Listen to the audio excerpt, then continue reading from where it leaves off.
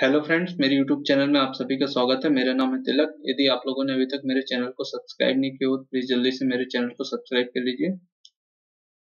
आइए दोस्तों, आज के लेक्चर में हम बात करने वाले हैं गेट 2022 के मैकेनिकल इंजीनियरिंग ब्रांच के सिलेबस के बारे में।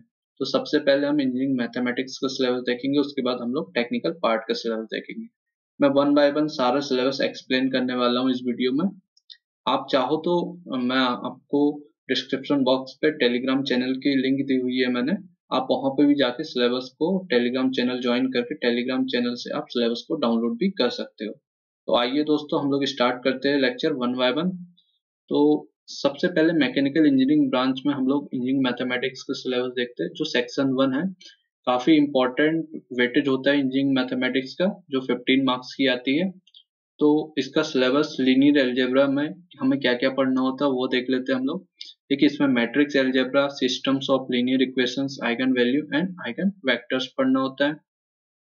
कैलकुलस में हमें पढ़ना होता है function of single variable, limit, quantity and differentiability, mean value theorem, intermediate form, evolutions of definite and improper integral, double and triple integral, partial derivative, total derivative, Taylor series, one in two variable, maximum minimum काफी important topics है।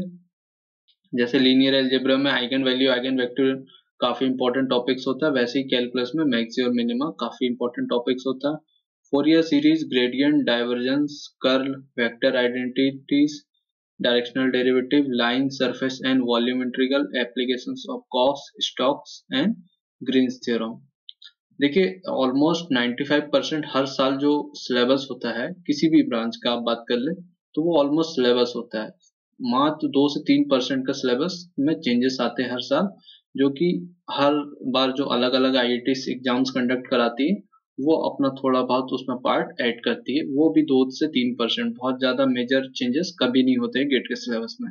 बहुत सारे students मुझे comment box में ये question पूछते हैं, इसलिए मैं उनको ये आंसर बता रहा हूँ। अब आते हैं हम लोग डिफरेंशियल कैलकुलस में। इसमें हमें पढ़ना होता है फर्स्ट ऑर्डर इक्वेशन, जिसमें linear, non-linear, higher order differential equation with constant coefficient, Euler Cauchy equations, initial and boundary value problems, Laplace transform, solutions of heat and wave Laplace equation. Complex variable में हमें analytical functions, Cauchy Riemann equations, Cauchy integral theorem, integral formula, Taylor series and Laurent series पढ़ना होता है। Probability and statics में definitions of probabilities, sampling theorem, conditional probability, mean, median, mode and standard deviation, random variable, binomial, poison and normal distributions, ये syllabus है। Numerical method में हमें numerical solutions of linear algebraic equation, integration by trapezoidal and simple rule, single and multi step method of differential equation. तो ये रहा हमारा engineering mathematics का syllabus, जो कि मैकेनिकल ब्रांच का है।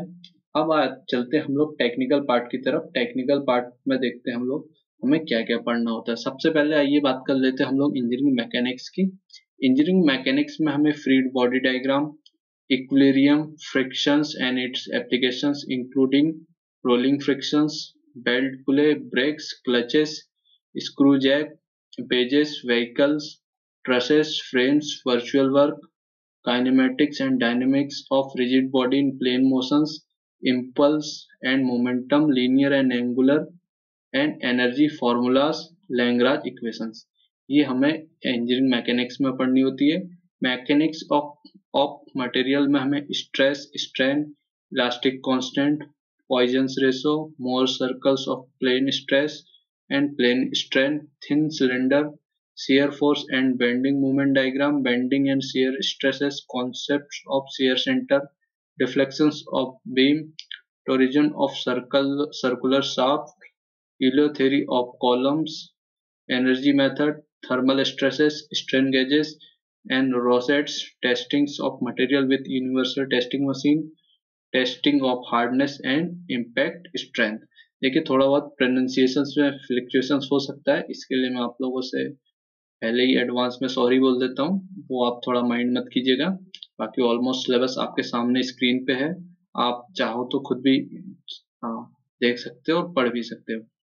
displacement, velocity and acceleration analysis of plane mechanics, dynamic analysis of leakages, cams, gears and gear trains, flywheels and governors, balancing of reciprocating and rotating mass and gyroscope. देखिए vibrations में हमें क्या पढ़ना होता है। Vibrations में free force vibrations of single degree of freedom systems, effect of damping, vibrations, isolations, resonance, critical speeds of shafts, ये हमें पढ़ना होता है।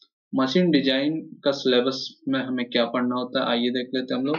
मशीन डिजाइन में हमें design of statics, dynamic loading, failure theories, fatigue strength and S and diagram, principle of design of machines, element such as bolted, riveted and wedge joints, shafts, gear, rolling and sliding contact, bearing, brakes and clutches and springs, ये हमारा machine design में हमें पढ़ने होते हैं।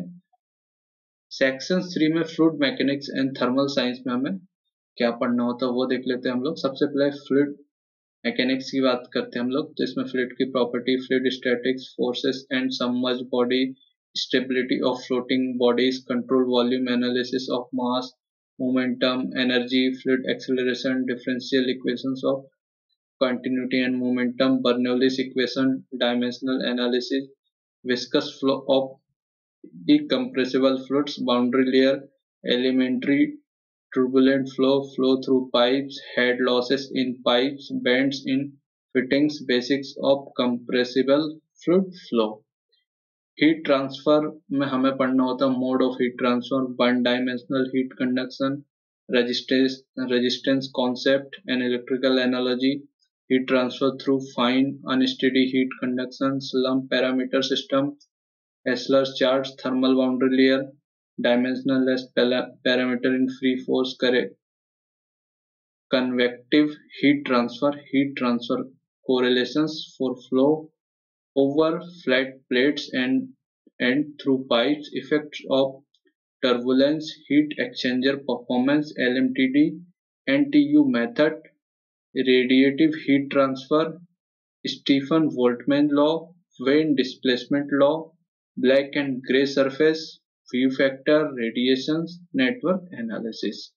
तो ये हमारा हीट ट्रांसफर का सिलेबस हुआ।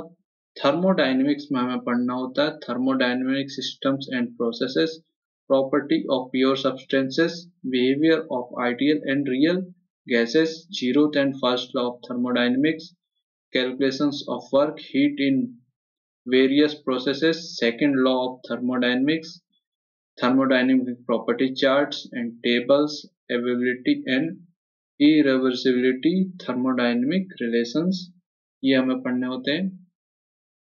एप्लीकेशंस में हमें पावर इंजीनियरिंग में air gas and compressors, vapour gas power cycles, concept of रीजनरेशंस and reheat IC engine, air standard auto diesel and dual cycles, रेफ्रिजरेशंस and air conditioning, vapor and gas refrigerations, heat pump cycle, property of moist, psychrometric chart, basics, psychrometric processes, turbo machinery, impulse and reactions principle, velocity diagram, Pelton wheel, Francis, Kaplan turbine, steam and gas turbines, ये हमारे applications में हमें ये पढ़ना होता है।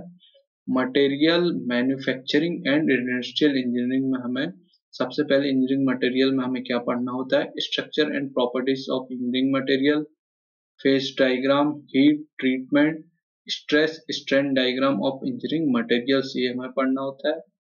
Casting, forming and joining process में हमें different types of casting, design of pattern, moulds and course, solidifications and cooling, riser, gating design, plastic deformations, yield criteria, fundamental of hold and cold working process, load estimations for bulk, forging, rolling, extractions, drawing and sheet shearing, deep drawing, bending, metal forming processes, principles of powder metallurgy, principle of welding, brazing, soldering and adhesive bonding। Machining and machine tool operations में हमें mechanics